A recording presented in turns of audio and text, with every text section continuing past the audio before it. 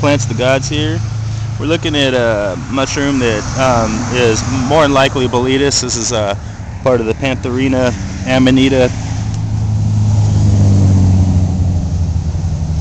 series.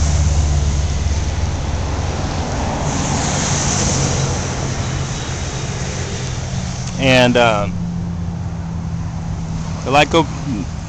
Lycopede, I'm not sure exactly how to pronounce it yet. The Latin is extremely rare mushroom used by specific indigenous cultures in North America, and it's possibly in the boletus family. It's a round cup, but the top of the cone is just really rigid, a lot of teeny little ridges.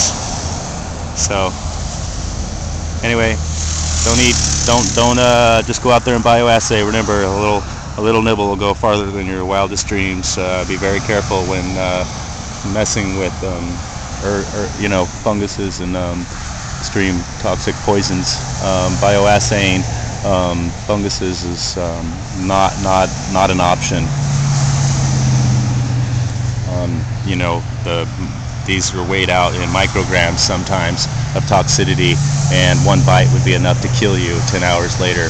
Do not go try and eat mushrooms unless you are a trained specialist and or have been taught that that's a particular one, because I'm telling you, I'm in a patch of mushrooms that all look exactly alike, and then day after day they change just slightly.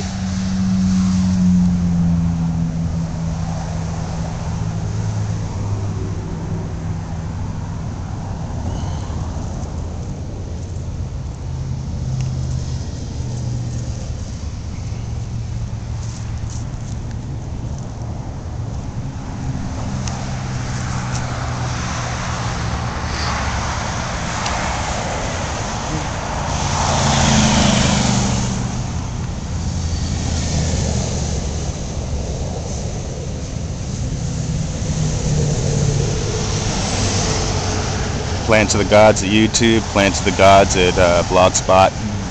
Check me out.